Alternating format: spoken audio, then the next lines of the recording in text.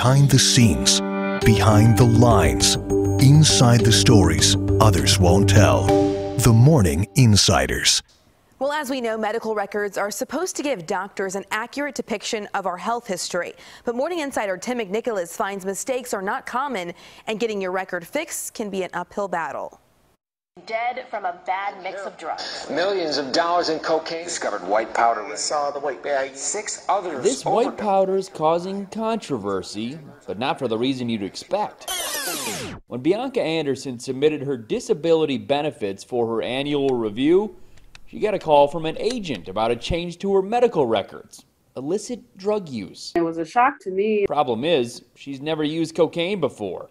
Yet doctors at UIC's pain clinic mistakenly added it to her record, an error she wants erased. It's disheartening because these records stay with you forever. It's unclear how the drug abuse made its way onto her record, but it turns out the electronic record system isn't foolproof. Electronic health records are stunningly complex. Ross Coppell is a longtime electronic health records expert. They've got thousands of cells of data where you can put in, and the possibility of confusion and errors is very great. He knows from personal experience. I'm professor of medicine at 2 universities.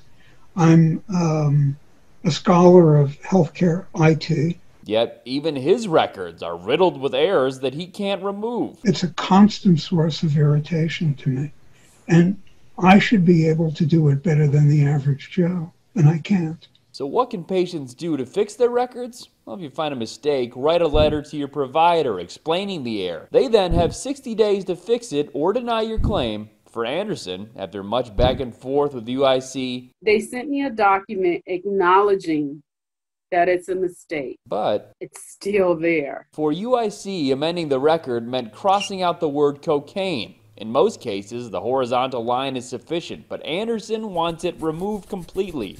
She says when other providers look at her record, the stigma behind drug abuse creates problems. If I need a specific treatment, I'm going to be denied it as far as pain control because they're going to look at the records and say, hey, this person has a problem. We can't give it to her. And she worries she will pay the price for someone else's mistake. Their mistakes are not going to affect them. They're going to affect you long term. Tim McNicholas, CBS 2 News.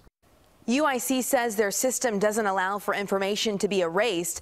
Coppell says that in the past couple of months, there's been a push for unique patient ID numbers that would prevent mistakes like this from happening. For more stories like this one, download our new app and look for the section called Morning Insiders.